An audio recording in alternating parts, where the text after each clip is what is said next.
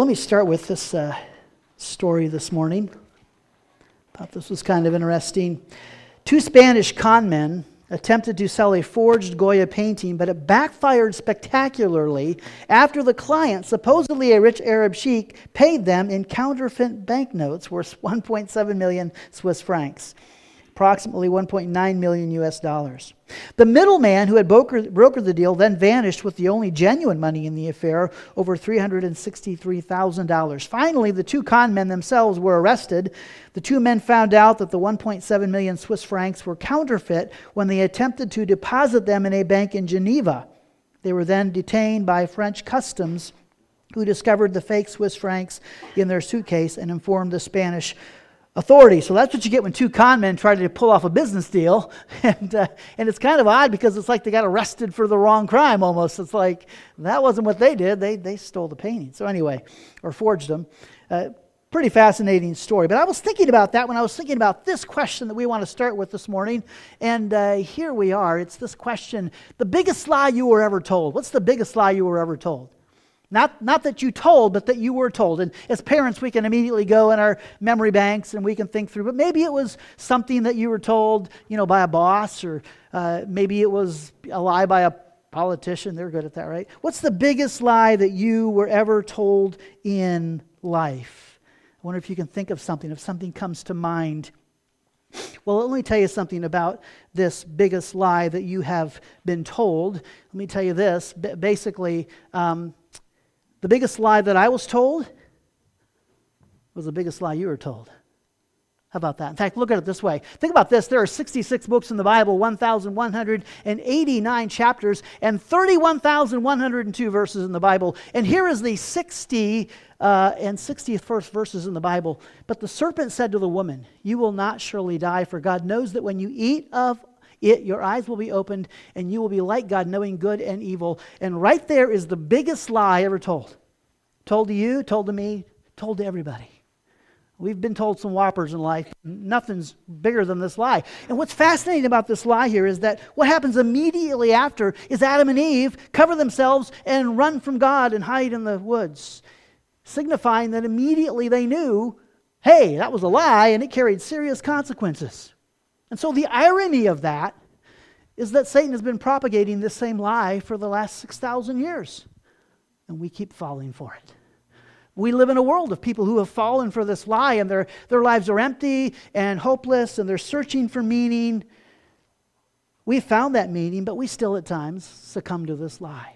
And what is the lie that he tells? Really, what is the lie? Well, the biggest lie that you were ever told, of course, was told by the biggest liar, Satan. So just know that. The biggest liar, that makes sense, told the biggest lie ever. And we've been reeling from that now for 6,000 years, and today we keep falling for it. And here's the biggest lie, really, is that you don't need God and you can be your own God. That's what he told Adam and Eve. It's like, well, you can be like God. You can even be your own God. You don't need that guy. He comes down in the garden every day and walks with you and wastes your time, and you can do life without him. That was the biggest lie.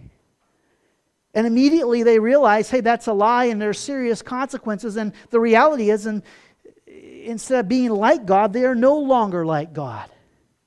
For all have sinned and fallen short of the glory of God. Immediately they lost the glory of God. They knew something serious happened. This was a real oops moment for them.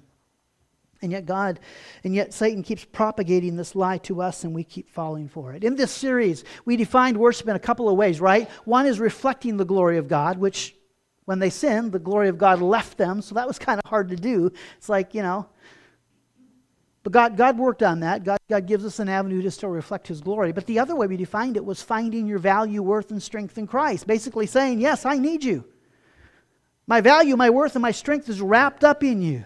It's in meeting you in the garden every day and walking in harmony with you. It's walking through life with you. I need you in every circumstance and situation. And that's how we defined worship in this series. And of course, that's the reality. We need Christ and Christ alone. We don't need ourselves. We don't need our accomplishments. We don't need our possessions. We don't need the opinions of others. We don't need what culture tells us. We need Christ. He's enough. He's enough. We have, I said, 2 messages left in this series. Then sings my soul. Finding our song in every season of life where we're looking at worship as a response. Then sings my soul. Today we're going to get a glimpse behind the curtain in Revelations and see a great picture of worship, and we can respond to this. It's a powerful, powerful, powerful vision that we see from John here. But we're going to see today the intersection of worth and worship, how these two ideas come together, worth and worship. How worth, this idea of worth, drives this idea of worship. And so, again, Revelations 4 and 5, an extravagant vision of worship as we get a glimpse behind the curtain. I shared this illustration earlier, maybe in one of my little text message updates one time. Any man or woman on this earth who is bored and turned off by worship is not ready for heaven. I mean, that's true. I mean, what are you going to do in heaven? But 24/7, you're going to worship God. It's going to be a pure, unadulterated worship. God is going to remove all the distractions. He's going to remove temptation and sin and the flesh and Satan, everything. We're going to find out that the thing we wanted most in life, like I think a lot of times today people think worship is kind of like boring maybe. And some people are going to die and go to heaven, and they're saved. They just think worship is boring. They're going to go to heaven and realize, wow, where you been all my life? That's what I was looking for. I never knew worship. I never thought that being so consumed with Christ, with the Lion of Judah and the Lamb that was slain, I never knew being so consumed with Him would be so powerful. So today in Revelations 4 and 5, we're going to get a broader perspective and learn some fundamentals about our worship, some fundamental truths about our worship, 3 fundamental truths. And yes, we're going to go through chapters 4 and 5, and we're going to read 4, and we're going to get one big point out of it, kind of break it down a little bit, try to get the imagery of chapter 4. It's only 11 verses, and then we're going to go to chapter 5. It's 14 verses, and get the imagery out of that and break that down, and we'll see 2 points there. And let's start here. After this I looked, and behold, here's John writing, a door standing open in heaven. And the first voice which I had heard speaking to me like a trumpet said, come up here, and I will show you what must take place after this. At once I was in the Spirit, and behold, a throne stood in heaven, with one seated on the throne. And he who sat there had the appearance of jasper and carnelian, and around the throne was a rainbow that had the appearance of an emerald. Around the throne were 24 thrones, and seated on the thrones were 24 elders, clothed in white garments, with golden crowns on their heads. From the throne came flashes of lightning and rumblings and peals of thunder. And before the throne were burning 7 torches of fire, which are the 7 spirits of God. Before the throne there was, as it were, a sea of glass like crystal. We sang that this morning, didn't we? And around the throne, on each side of the throne, are 4 living creatures, full of eyes in front and behind. The first living creature like a lion, the second living creature like an ox, the third living creature with the face of a man, and the fourth living creature like an eagle in flight. And the 4 living creatures, each of them with 6 wings, are full of eyes all around and within, and day and night they never cease to say, holy, holy, holy is the Lord God Almighty, who was and is to come. And whenever the living creatures give glory and honor and thanks to Him who is seated on the throne, who lives forever and ever, the 24 elders fall down before Him who is seated on the throne and worship Him who lives forever and ever. They cast their crowns before the throne, saying, worthy are you, our Lord and God, to receive glory and honor and power. For you created all things, and by your will they existed and were created. Powerful, powerful imagery, a powerful vision. Let me give you today's big idea, and then we're going to start unpacking this. Today's big idea. Heaven is the only place where the king makes the throne. The throne doesn't make the king. Just let that sink in. Every week I'm praying, Lord, I need a big idea to just kind of capture the message, and I thought, wow, we could just go home right now. That just says it all. This state summarizes all of our worship and all of human history, and it summarizes what we will see this morning as we walk through Revelations 4 and 5. Heaven is the only place where the king makes the throne does not make the king. Let me take you to one specific verse we're going to hone in on today. And whenever the living creatures give glory and honor and thanks to Him who is seated on the throne, who lives forever and ever. And 3 things there. We're going to turn this into 3 simple points of an outline. The glory, the honor, and the thanks. Three fundamental truths about our worship this morning that are just going to be so simple and so profound at the same time. Number one, the glory. The glory is this, is that Christ is not worthy because he was slain. He was slain because he is worthy. And I've said that before many times. I've used that phrase many times, but today it just fit into this message as our first point. Christ is not worthy because he was slain. He was slain because he is worthy. He alone is worthy. Worthy are you, O Lord, and God, our Lord and God, to receive glory and honor and power. See, understand this, that the cross did not make Christ into something more than he is. It revealed who he always was. So here we go. Two things to know about this fact of the worthiness of Christ. There was only one who was worthy to sit on heaven's throne. At once I was in the Spirit, behold, a throne stood in heaven with one seated on the throne. Only one person could sit on this throne. Only one was worthy to sit on this throne. Remember how the whole story of the Bible begins, right? Satan wanted what? To sit on God's throne. God said, you can't. No one is worthy to sit on that throne but me. He wasn't being arrogant, or he was just being truthful. No one was worthy to sit on that throne. Satan wanted to, and that's where all the problems come from. Let's walk through this real quickly here. What are some things about this throne? Verse 4, every other throne is subservient to his throne. Around the throne were 24 thrones. Just a picture of the authority that God is supposed to have. Going back to the Garden of Eden, there was a tree that said, I am the authority. Now there's a throne that says, I'm the authority. I'm the throne of all thrones. Every other throne revolves around me. How about verse 3? His throne is marked by God's promises and faithfulness. I thought this was fascinating. And around the throne was a rainbow that had the appearance of an emerald. And I thought, isn't that odd that God would take of all things a rainbow and put it over his throne? Now we understand the rainbow, right? It's a signal of God's promises. It's a specific promise to never flood the earth again with rain. But think about this. Why did the rain come? Why do storms come? Because of what? Because of the curse of sin on the world. The curse of sin on the world is what brings about, the storms and the rains. And it's like the beauty. Here's the thing about a rainbow. People love to post pictures of rainbow on social media, right? Facebook and that. And they post these beautiful pictures. Have you ever seen anybody post a picture of an ugly rainbow? No. That don't happen.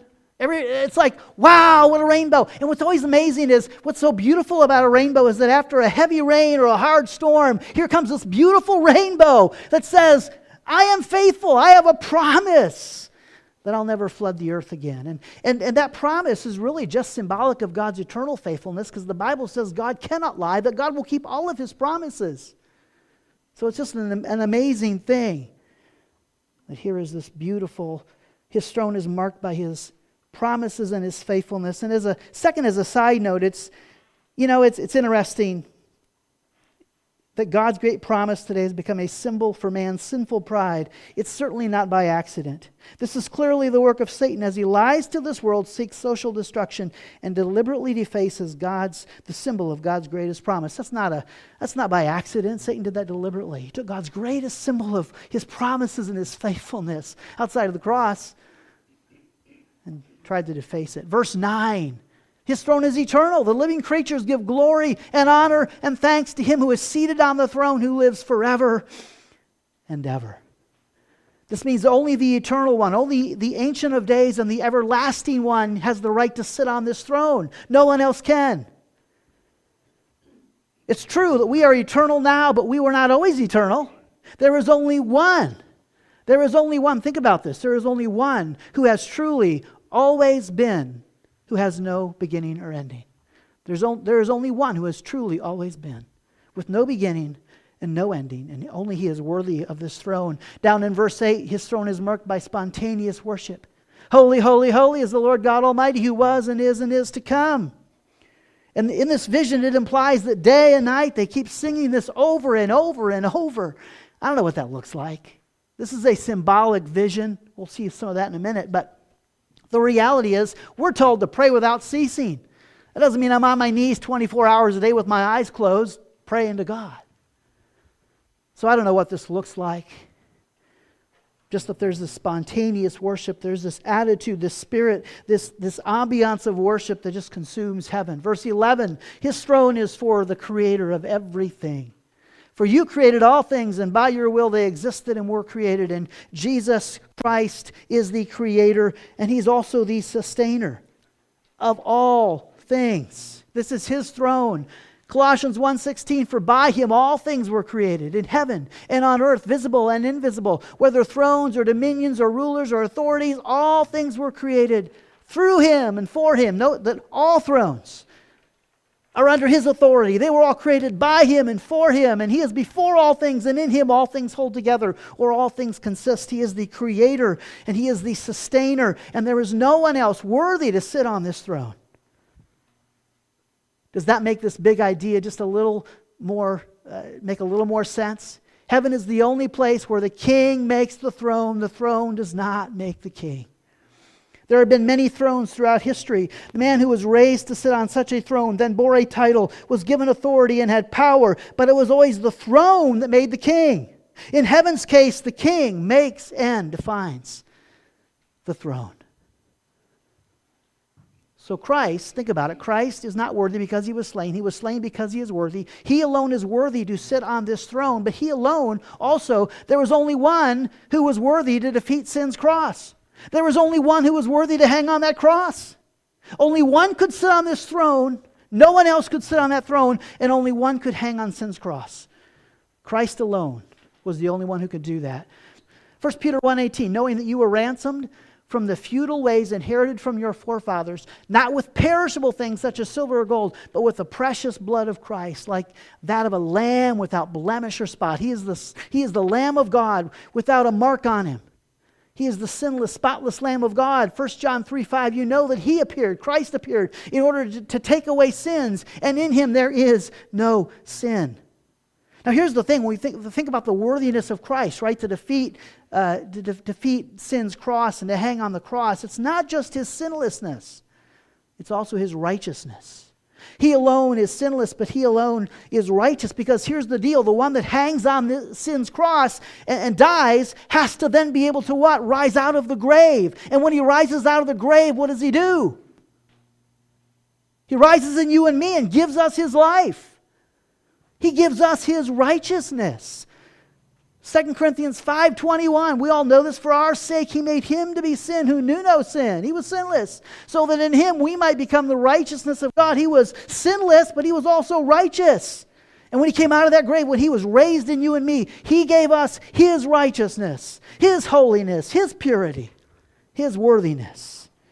What an amazing thing. There's a popular question. You maybe have heard this before, right? Maybe you see it on social media. Maybe you were asked it in school. If you could go out to dinner with one person in history, who would you go out to dinner with? And somebody might say Abraham Lincoln. Somebody else might say Thomas Edison. Somebody else might Rosa Parks. Who you pick somebody out of history and say, I'd love to go and just sit down and have dinner with them. Let me. What? Yeah, there you go. You like fish? There you go. Fish meal.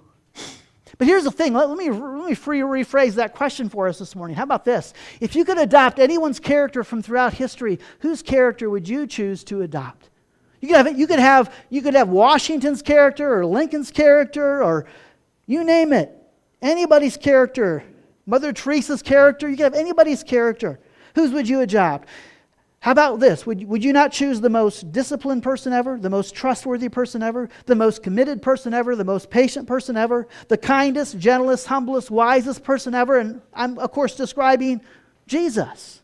If I could trade and have anybody else's character, I would take His character in a moment. Oops, He already gave it to me.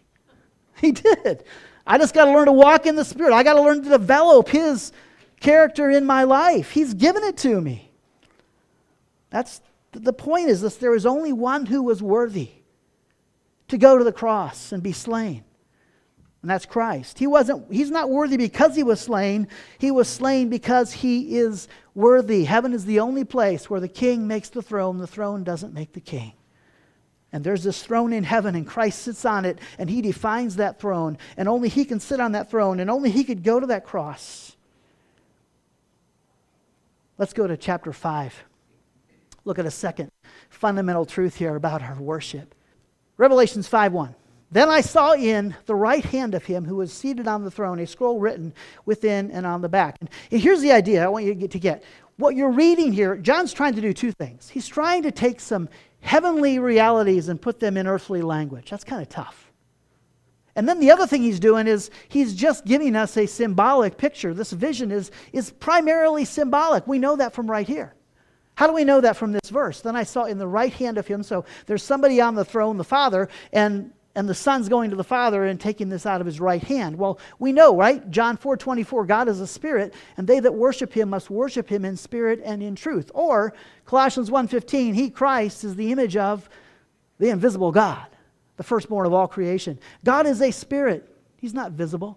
The Holy Spirit is invisible. Whenever you see the Godhead, you're seeing the second of the Godhead. You're seeing the Son of God, or Christ. So this is clearly not literal. This is symbolic. And he takes this out of the hand of the Father, the scroll. So let's read through chapter 5. With that in mind, then I saw in the right hand of him who was seated on the throne a scroll written within and on the back, on the front and back of the scroll, sealed with 7 seals. And I saw a mighty angel proclaiming with a loud voice, "Who is worthy to open the scroll and break its seals?" And no one in heaven or on earth or under the earth was able to open the scroll or to look into it. And I began to weep loudly because no one was found worthy to open the scroll or to look into it. And one of the elders said to me, "Weep no more. Behold, the Lion of the tribe of Judah, the root of David, has conquered so that he can open the scroll and its 7 seals."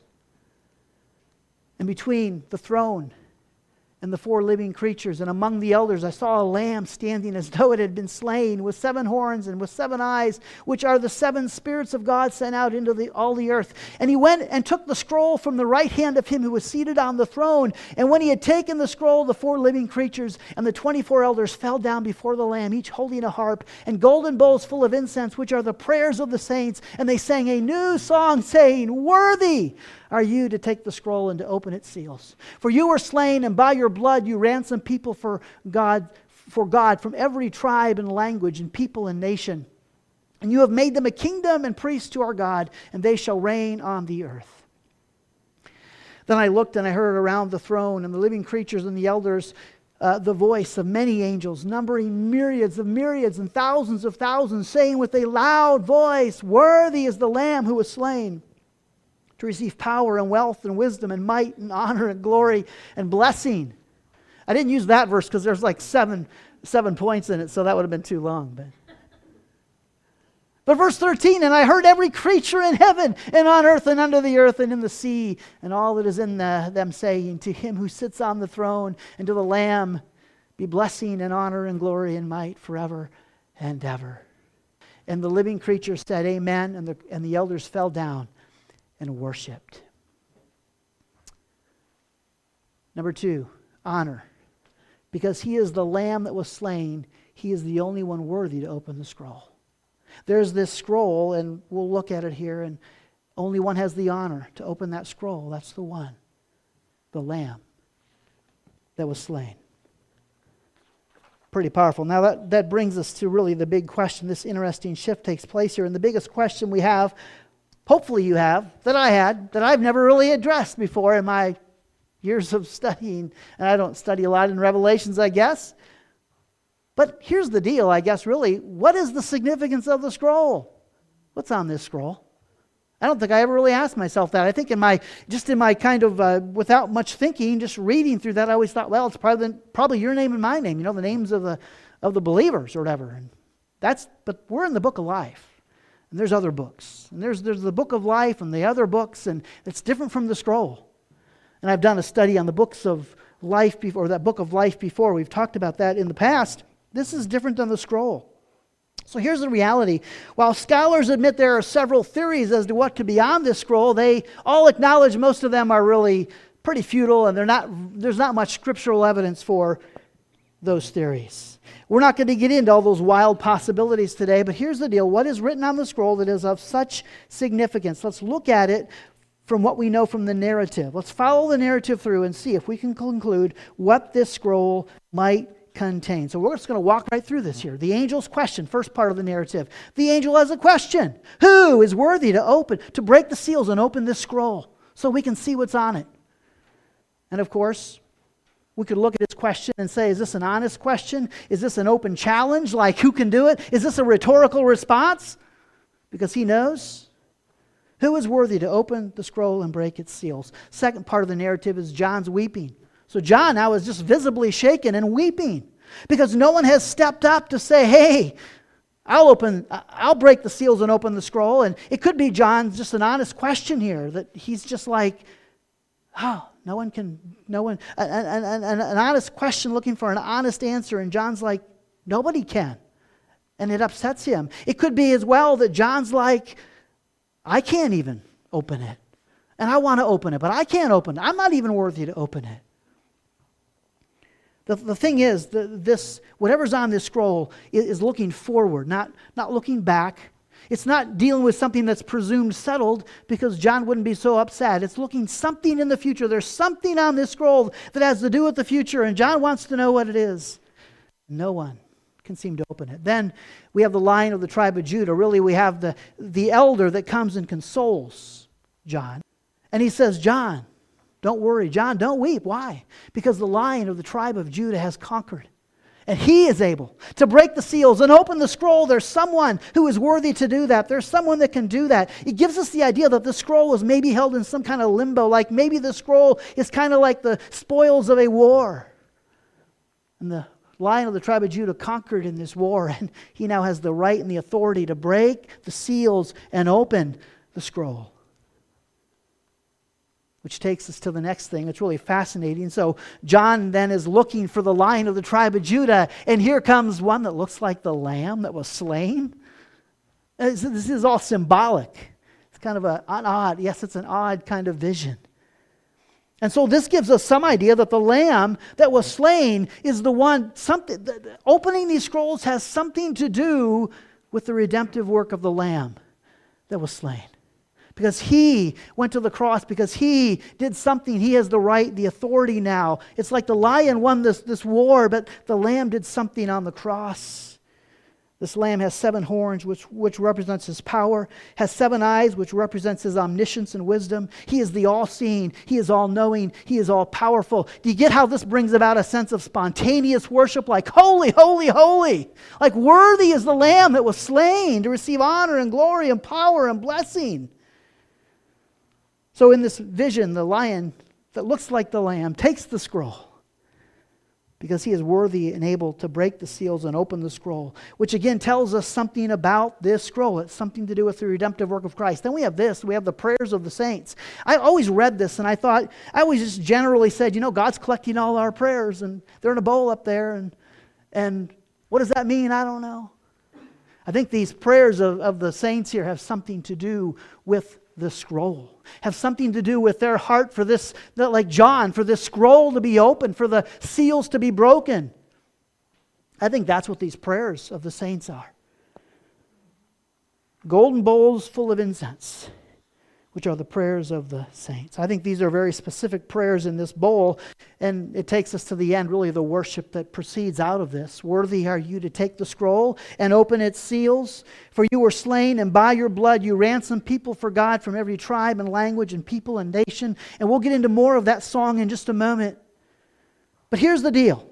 It leaves us, what is on this scroll? What do you think is on this scroll? Well, what did Christ do with his redemptive work? Let me give you one other passage here about his redemptive work, Romans 8.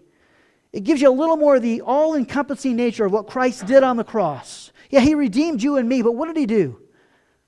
Paul writes this, for I consider that the sufferings of this present time, maybe the sufferings that the saints went through, the prayers of the saints as they suffered, are not worth comparing with the glory that is to be revealed to us. For the creation waits with eager longing for the revealing of the sons of God. For the creation was subjected to futility, not willingly, but because of him who subjected it, in hope that the creation itself will be set free from its bondage to corruption and obtain the freedom of the glory of the children of God. For we know that the whole creation has been groaning together in the pains of childbirth until now.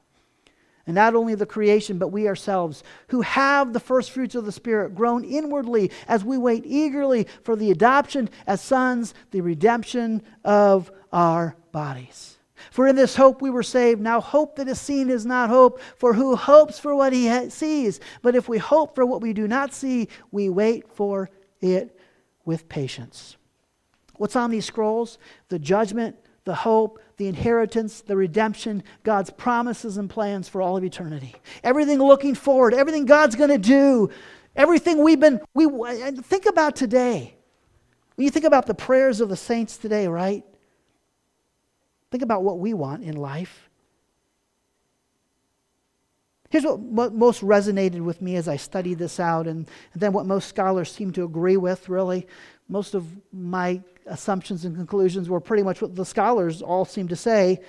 And it fits the overall narrative here that this scroll lays out the future and eternal plans of God. The judgment on the wicked, the hope of the redeemed, the inheritance of the saints, and all of God's promises and plans for all of eternity. One bit of useful commentary came from Barnes. There have been no more earnest efforts made by people than those which have been made to read the sacred, or to read the scaled volume which contains the record of what is yet to come. By dreams and omens and auguries and astrology and the flight of birds and necromancy, people have sought anxiously to ascertain what is to be hereafter. We all want to know what the future holds. There is a scroll that tells you God's future plans all the way to the end. And they're on this scroll.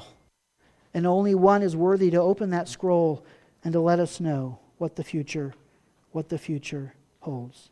And again, I was saying this goes back to the prayers of the saints. Think about the prayers of the saints. Think of what the ultimate prayer is today for the redeemed, right? What is our prayer today as the redeemed? What do we want more than anything? We want God's plan to unfold, His justice to rule, our eternal hope to be realized. We want things to be made right. We want that lie that Satan told to be revealed to the whole world and things to be made right on the earth. That's our prayer. The truth is, everyone today living has a bit of dissatisfaction, right, in this world. Those that don't know Christ have lives that are empty and they're full of hopelessness and despair, and they're dissatisfied, and either they won't admit it, or if they will admit it, they just won't admit what they need. They don't know why they're dissatisfied. You and I who are believers, there's a bit of dissatisfaction among us as believers, right? We want to go to glory. We want God's eternal plans to be unfolded. We want justice to rule. We want judgment to fall. We want our hope to come. We want things to be made right. We simply know why we're dissatisfied and what we're looking for. So I think these prayers of the saints, they're more specific prayers, and they undergird what's on this scroll. The prayers are in essence for the scroll to be opened and its contents to be realized. So here's the question, really. Were God's eternal plans of judgment, justice, and hope, were they ever in danger of not being realized? Were they? How about this verse? Remember this verse? All who dwell on the earth will worship Him, Satan, whose names have not been written in the book of the life of the Lamb, slain from the foundation of the world. We talked about that in one of our recent series, right? God finished before He started. The Lamb was slain before God did anything on this earth. No, His plans were never in doubt of coming to fruition.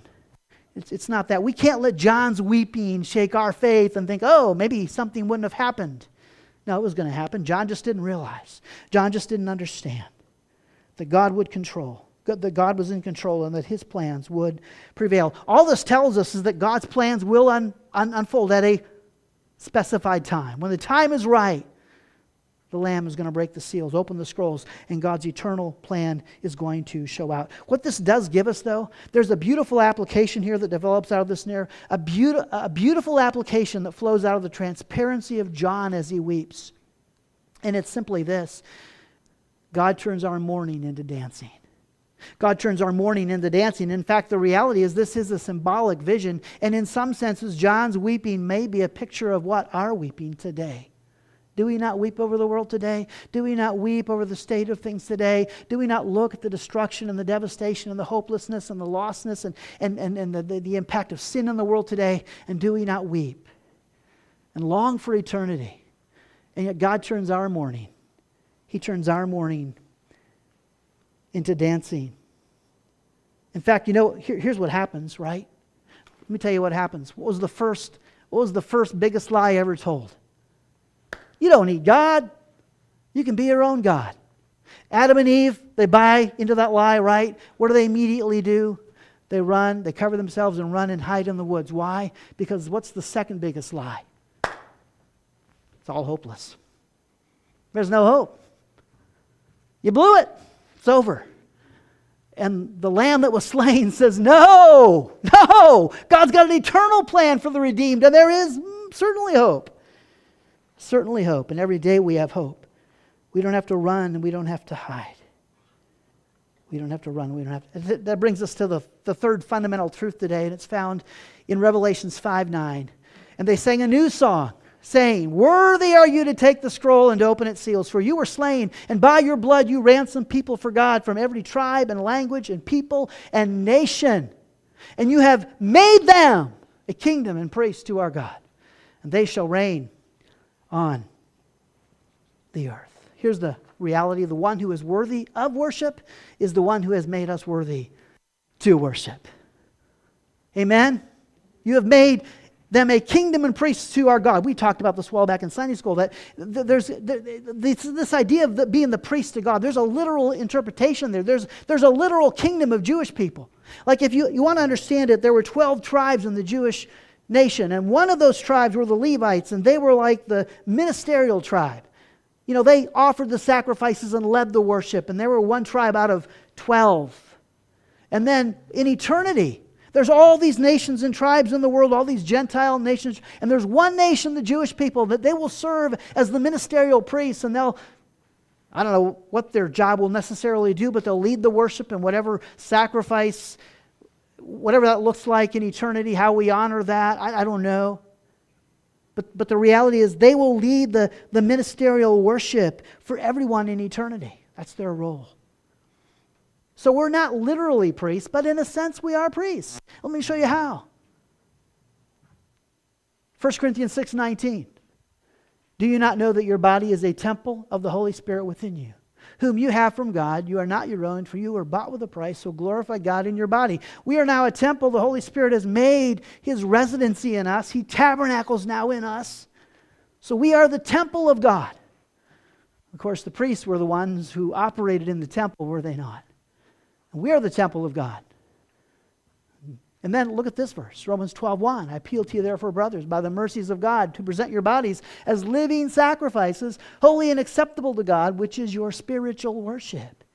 And so we're the temple of God, and we are a living sacrifice for God. I'm supposed to present my body to God as a living sacrifice. I can do that. Why? Because I am holy and spotless, because He made me, right?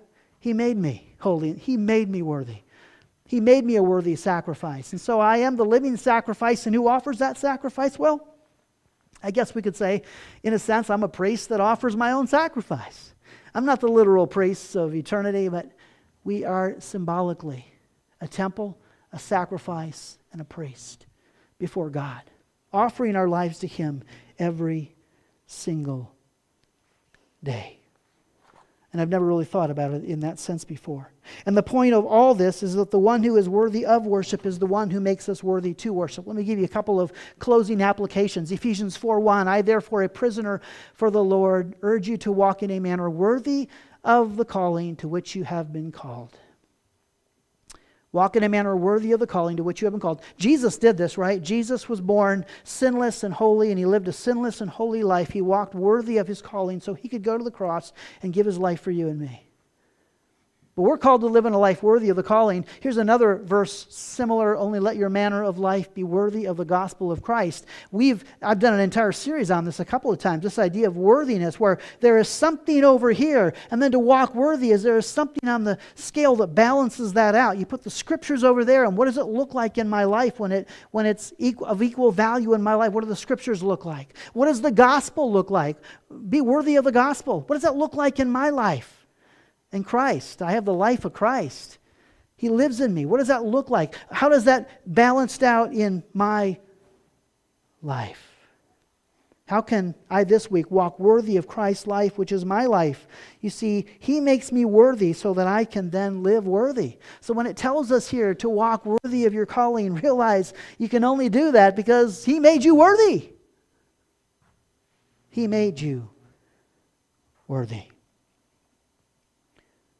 Now, because of this, another application, because of this, we can come boldly before the throne of grace, right? Do you ever think about this? When you come boldly before the throne of grace with your requests, with your needs, with your heavy heart, did you know to come boldly before the throne of grace is an act of worship? Did you ever think about that? That when I come boldly before the throne of grace with my request, with my need, saying, Lord, I just need, that's an act of worship. And because what is worship? Finding my value, my worth, and my strength in Christ. When I come to Christ and I say, Lord, I am just, I don't have any strength. I can't do it. That's an act of worship to come and say, Lord, I need you. And this is an advantage that we have today as believers to come boldly before the throne of grace. You realize unbelievers can't come boldly before the throne of grace. Now, can unbelievers pray to God? I think they can. We sometimes have these things that we believe that I don't know if they're scriptural, like when you pray, you got to close your eyes. Well, that's not really in the Bible. Doesn't say it in the Bible. And I think in the Old Testament, anybody could talk to God in the Old Testament, you could cry out to God. I think anybody can cry out to God and He'll listen to them. He'll hear them. Especially if they're crying out for salvation, then He, of course, hears them. But they can't come boldly before the throne of grace. You know why an unbeliever can't come boldly before the throne of grace? You ever think about this? We mentioned it earlier in the series. Where's the throne of grace? Where did God establish His throne in my life? Right here. My heart, I'm a temple. My heart is where He put down His throne. When I go to the throne of grace, I'm going right. This is how close, this is how near God is. I come to God and I say, Lord, I need you. And God's like, I'm right here. We come boldly before the throne of grace. And it's an act of worship to do that. It's an act of worship to do that. So what did we learn today? I got one last application, but heaven is the only place where the king makes the throne doesn't make the king. And the glory is that Christ is not worthy because He was slain. He was slain because He is worthy. He is worth all the glory. The honor is because He is the Lamb that was slain. He is the only one worthy to open the scrolls. Give Him the honor because He went to the cross and did what only He could have done. And He has the authority to do what we've been praying for Him to do all along. And finally, the thanks is, yes, the one who is worthy of worship has made us worthy to worship. Let me give you this last application. True worship is the king makes the man does not make the king. Just how do you hear that this morning? I don't know, but just know this. The king makes the man. He makes us. As He said back in Revelation, speaking literally of the Jewish people, but symbolically of us, He makes them a kingdom and priests to God. He makes us worthy so that we can worship Him. The king makes the man. The man doesn't make the king, and we like to make God to be what we want Him to be, right? Like, and I'll give you a very blatant one that most of us can relate to, and then realize that we do this in our own subtle ways. We don't realize it. Those that take the rainbow, right? Christians that take the rainbow flag and the pride movement and say, that's okay with God. They're fashioning the king in their image. The king's not fashioning them in His.